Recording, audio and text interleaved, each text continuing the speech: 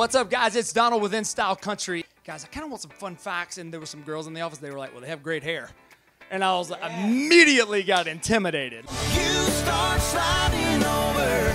We can't get no closer. Ain't no room in the middle.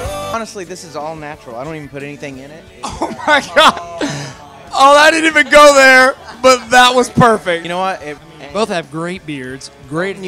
The beard we get from Mom, so thank you, Mom. You know, I have a few of those. Like, I will wear a white T-shirt, like, over and over and over, and it's not the same T-shirt, I promise. You can tell by the... Trust me, we know. Ask anybody in our band. That's actually a really good story. It just has so many meanings, right?